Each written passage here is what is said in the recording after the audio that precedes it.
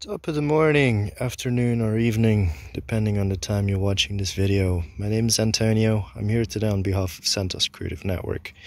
And today I bring you a product review. We are reviewing the solar panels made by Forclaz, which is a French brand. And these products here that I'm showing you guys are sold in Decathlon. And over here on my left we have the 10-watt version, and on my right we've got the 15-watt version. I'm gonna flip it around so you guys can have a look. Now the 10-watt version only comes with one charging socket, which in my opinion is enough, but it's not great. It's enough. I store all of my cables here, as you guys can see, and here it is. It's only got one socket. Okay, here we go. So this is really great because it gives you power, but in my opinion it doesn't give you enough power to get by with just this.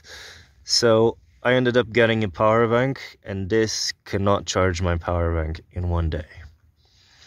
My phone, if I plug it in here, it doesn't charge fast enough either, so it basically loses more charge than it gains unless I switch it off. Now this bad boy is a whole different level. It's only got 15 watts, which is only 5 more watts than this one, but this was a game changer. The setup that I have at the moment is right here. Just a second. So I've got this power bank right here, which is the one I always carry in my backpack over there on the bike. And this power bank is pretty great because it allows me to charge up my phone once. And at the moment, it is fully charged. Now you guys can't see it because I flipped it over. Yeah, it's fully charged. Here I've got another power bank, which is 10,000 milliamp hours. I mainly use this one, and if I need power for some extreme reason, I resort to this one here.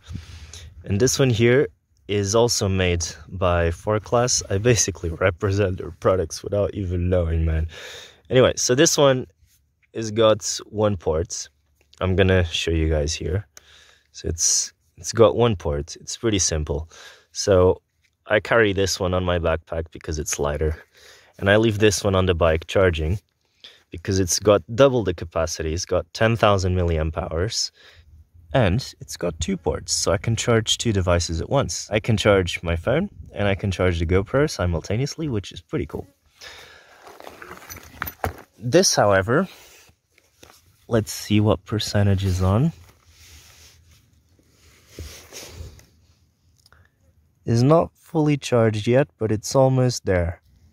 So this, ladies and gentlemen, is the solar panel that I'll be taking on my future adventures.